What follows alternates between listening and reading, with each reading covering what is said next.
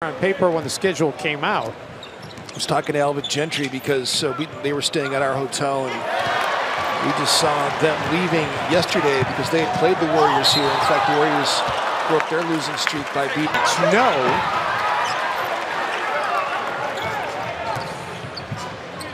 Paschall out of the corner.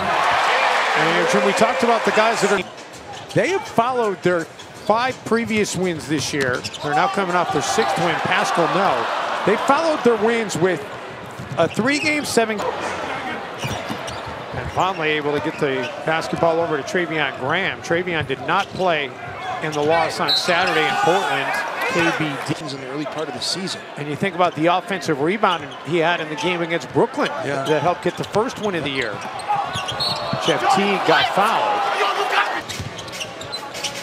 Burks trying to thread the needle of Paschall, who eventually does get the basketball back. Conley, nice job defending without fouling, and then Teague with the ball. From the field right now, 7 of 29. D'Angelo Russell knocking down the 3.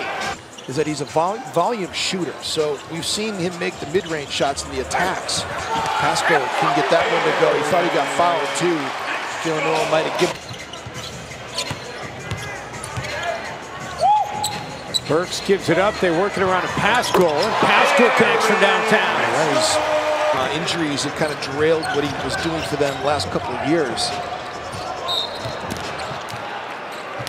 Whistle here on the bump as Paschall puts it on the floor. And Rocco's slow to get up on the floor. Green takes it away. Tries to throw it up to Paschall. Whistle. That's tough. So Rocco not feeling so great right now. Timberwolves come up with the turnover. And KBD the length of the floor. Timberwolves get it back to a dozen. You'd love to get another stop, and as I say that, Cully Stein. Or you want to be on the other side of it so you can get great with some good draft picks.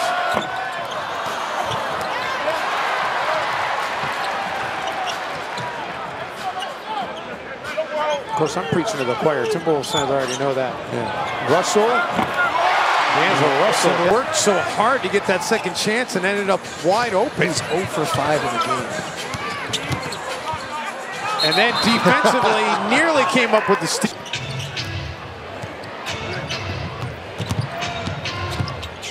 Treveon Graham has it knocked away.